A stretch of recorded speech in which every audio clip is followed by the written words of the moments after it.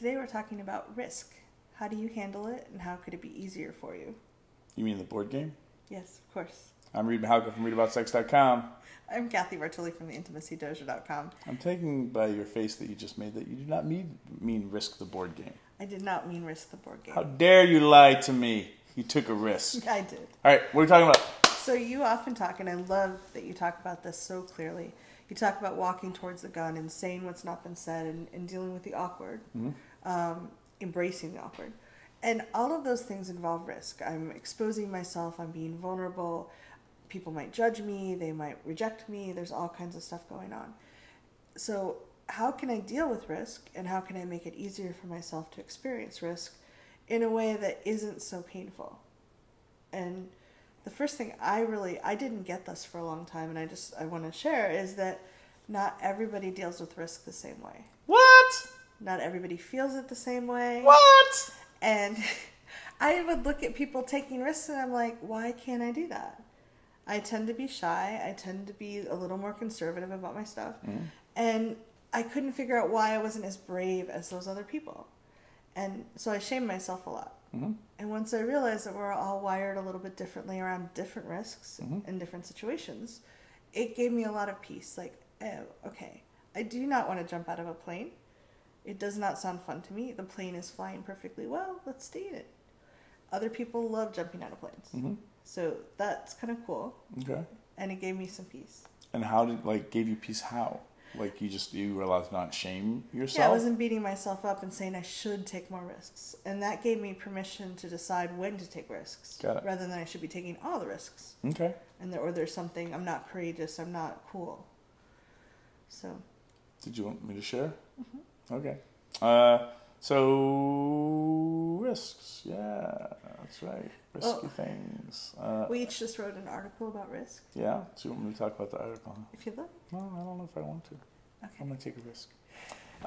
My big thing is understanding that you can train yourself to take baby steps and then learn how to kind of repattern what risk and fear means to you and just the emotional and how it feels physically.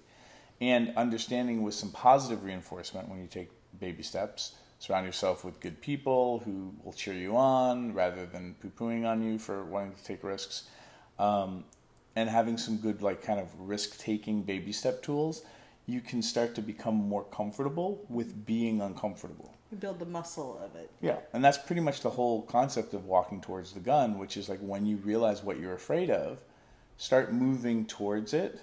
It's a much more productive way of growing and stepping outside of your comfort zones, which we were talking about in the articles that we wrote, that those comfort zones, that's where the magic happens, is when you step outside. Yeah. And the butterfly, if it never came out of the cocoon, would never know flying. Yeah. And you're constantly growing and changing, and you having a different relationship to fear and to anxiety, and not anxiety with a capital A, but just that will start to change how you are in the world. And most people look at that kind of being bold and courageous as inspiring. Yeah. So people actually start to change how they see you in the world too. Yeah, and I love changing anxiety from fearful to thrilling. That's really cool. And one thing that I've read it a little bit before, but I've just experienced it a lot lately, is when my tank is full, I've gotten enough sleep, I'm getting some emotional support, I've had enough food, the just basic things that I need to survive well in the world. When I have those things, risk seems less scary to me. So I'm still not going to want to jump from an airplane, but going up and talking to someone when I'm feeling really tired and hungry and I'm thinking I might smell because I didn't shower in 24 hours and all the stuff that's going on in your head. The stakes feel a lot higher. Yeah. And that's really our survival brain is we don't have enough energy to go attack that tiger. We need to go back to the cave. Or maybe it's a cougar. Yes. Thank you for that. You're welcome. No problem. We'd love to know what you think. What do you do to help yourself be armored up for taking risks and being more thrilled by what you're experiencing? And if you like to learn by reading, we'll throw the links into those risk articles for your perusal. Yes. Leave your comments. Thank you for watching.